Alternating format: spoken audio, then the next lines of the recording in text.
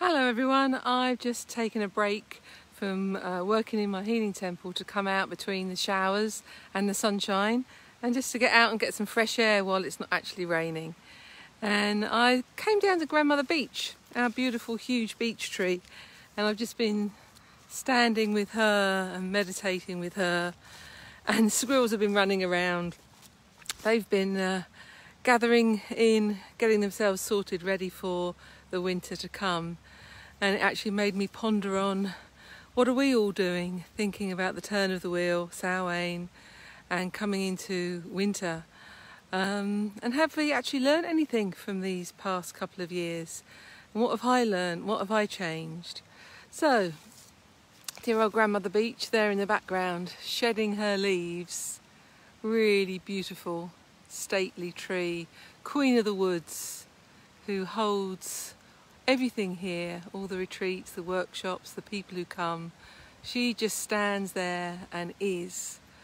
So that's the lesson for me, the gift of this time, the message of now is the squirrels gathering in and the tree just letting go of the leaves and thinking, okay, what do I need to let go of? What do I need to be lighter to let go of to get me through the winter?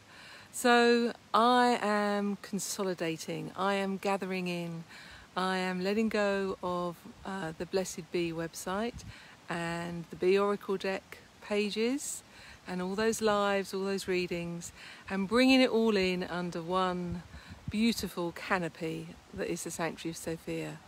So that's what the times have reflected back to me that I need to do. So what I asked of you today, what do you need to gather in? What do you need to let go of? So take that little message of the day, that little bit of self-reflection, which I find is always good. So ponder on, and I hope that reflection may help and guide you.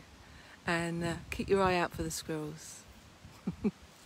Blessings and love from Exmoor, everyone. Hope you have a good day, and I'm walking in now because the skies are changing.